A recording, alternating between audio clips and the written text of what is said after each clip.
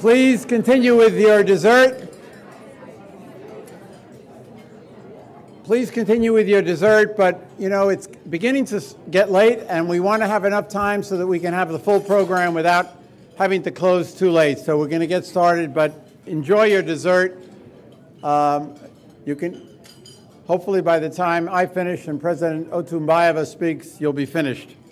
Well, my name is GERSHMAN. I'm the president of the National Endowment for Democracy, and I'm delighted to welcome everyone to this dinner of the New York Democracy Forum, which is a joint initiative of the NED and the Foreign Policy Association.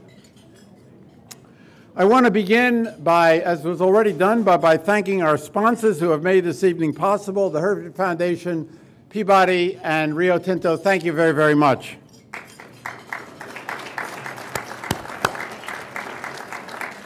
We have a lot of special guests with us tonight, but Bob Miller has already introduced Dick Gephardt and Alejandro Toledo, so I'm not going to introduce them again, but I want to let them know how honored we are to have them with us this evening. They're great friends of ours and great friends of democracy. This evening is a very special evening.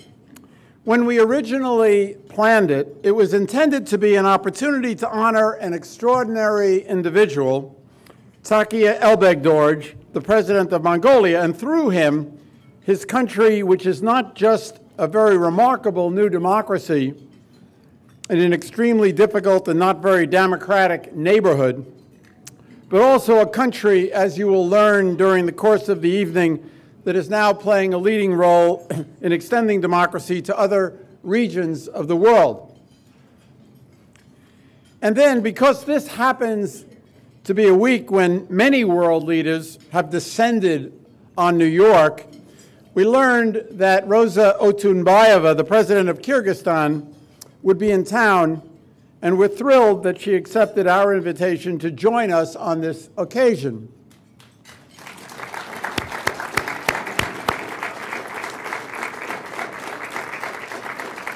Like President Elbegdorj, President Otunbayeva is a very unique leader who is helping her country find its own path to democracy in a way that is truly remarkable. Mongolia and Kyrgyzstan have taken different paths to the same goal of democracy. Mongolia's democratic transition in the period after communism was something of a miracle.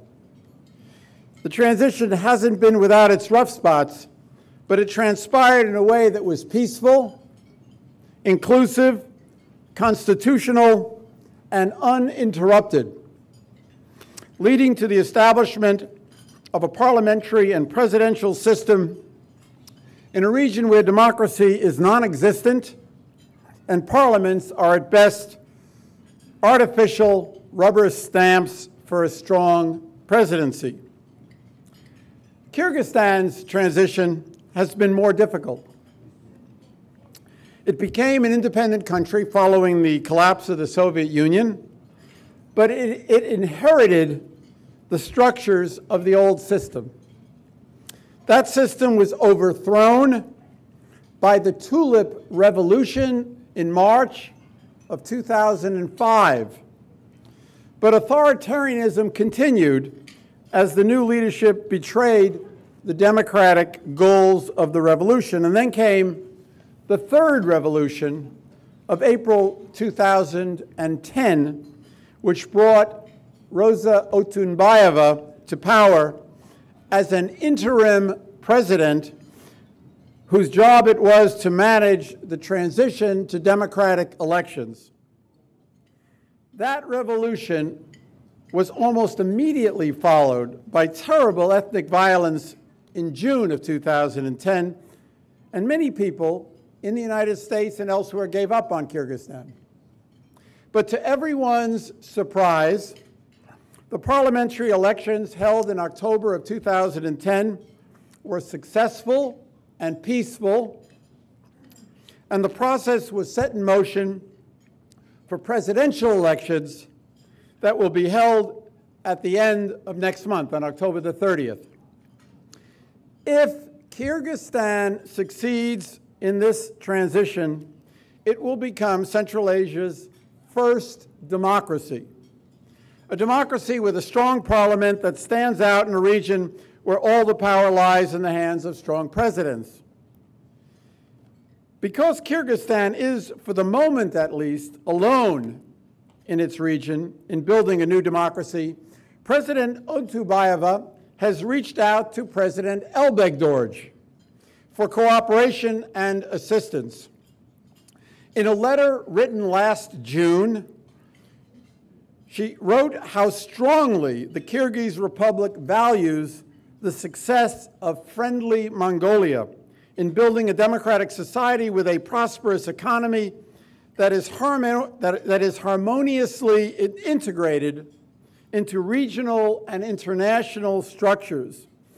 And given, she wrote to President Elbegdorj, the possibility, given Mongolia's positive experience in building parliamentary democracy, I urge you, she asked President Elbegdorj, to consider the possibility of sending a delegation to the Kyrgyz Republic of Mongolian politicians and specialists in constitutional law with practical experience in establishing legislative and executive powers.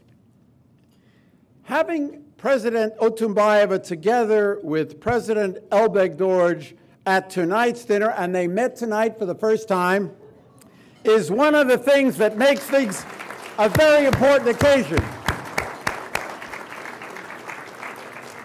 And they're sitting next to each other now, sharing experiences and ideas. And one final point.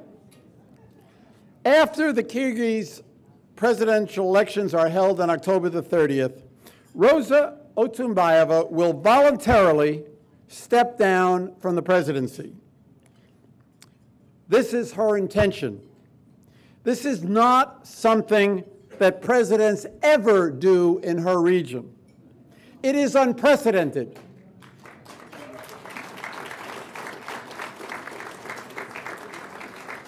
It is bold, and it shows that she is a woman of true integrity, and it also demonstrates how deeply she is committed to democratic principles.